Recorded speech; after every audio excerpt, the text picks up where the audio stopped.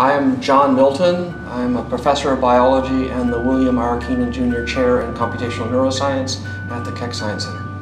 When I came from University of Chicago to the Claremont Colleges, I was interested in developing a program specific for students at a liberal arts college.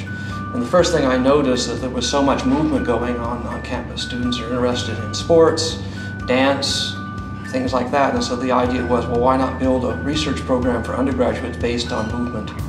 And that's exactly what we've done. The kinds of experiments that we decided to focus on were the aspect of movement that relates to balance control. And so the colleges here have actually become very famous for their work on stick balancing in humans, and have generated 37 publications in the last 8 years with something like 25 student co-authors.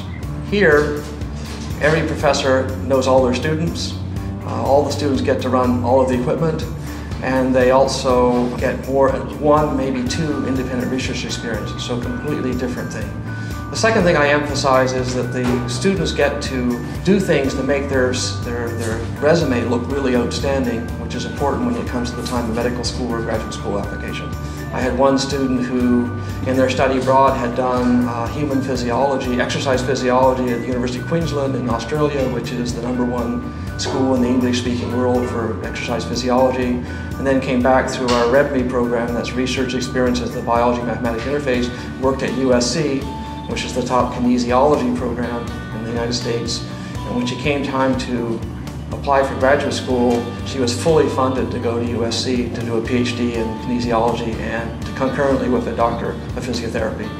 That's the kind of student stories that we have quite a bit here.